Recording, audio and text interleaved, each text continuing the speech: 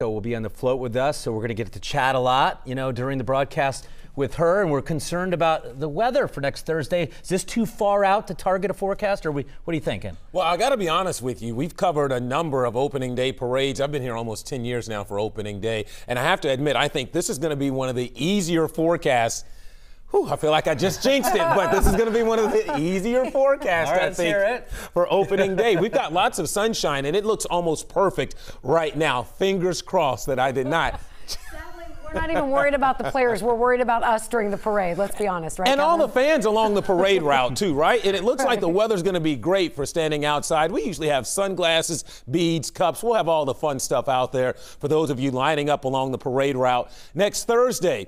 This afternoon, though, you know what? We've got some hit and miss showers around the area. Occasionally, some of you have even seen some small pieces of hail. Nothing heavy or significant, just some tiny pieces of ice falling from the sky. But here we are. Here's one of those showers drifting from north to south across the area this evening, moving into parts of Campbell, Kenton, also into Boone counties right now, moving out of downtown Cincinnati from Mount Washington over towards Silver Grove, south of Highland Heights here on 9. When you get into some of these brighter colors, you're probably seeing some teeny tiny pieces of ice, some small hailstones. What's happening out there today is that if you go up 100 feet, a couple of thousand feet up into the sky, the air is very cold. It's chilly down here where we are, right? But it's even colder. You go up just a little bit where the clouds are. So some of those heavier showers have been able to force some of these smaller hailstones down to the ground right now along the AA highway, for example. Some of these showers extend back up into the west side from Coaldale over towards Delhi, Fort Mitchell in northern Kentucky. These will only last about another hour or so, and then they're out of here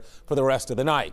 Temperatures today, chilly. We usually like to see highs into the mid-50s, around 55, but only low 40s. Batesville at 42, 50 Mason, Loveland, Hamilton coming in at 48, only 41 in Dry Ridge, Owington at 42 at the moment. So it's going to be a chilly evening out there as those showers move out. They may last through maybe 7, 8 o'clock in northern Kentucky as temperatures tumble their way back down through the 40s. All right.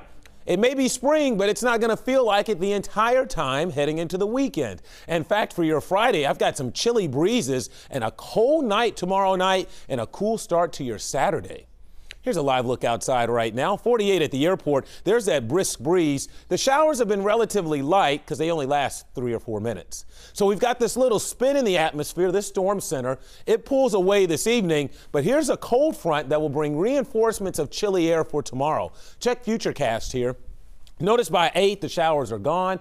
As we go overnight tonight, skies will begin to clear. But watch what happens early Friday morning. You see this surge of cloud cover? That's reinforcements of chilly air. There may be enough to squeeze out a stray sprinkle tomorrow, but I think most of us are dry. The big story is it is brisk tomorrow, it is cool, and it is cold Friday night and early Saturday morning, but we kick off the weekend on Saturday with lots of sunshine. And as we teased there a few minutes ago, it looks almost perfect right now for opening day next Thursday in the mid-60s. So 34 tonight with the showers fading, skies clearing up, and it turns colder. And then for tomorrow, mostly cloudy with a chilly breeze only into the upper 40s. Here's your day planner. You'll begin the day in the mid-30s and we'll climb into the 40s. But again, it will feel cooler than that with that stiff wind. Here's your 7-day forecast.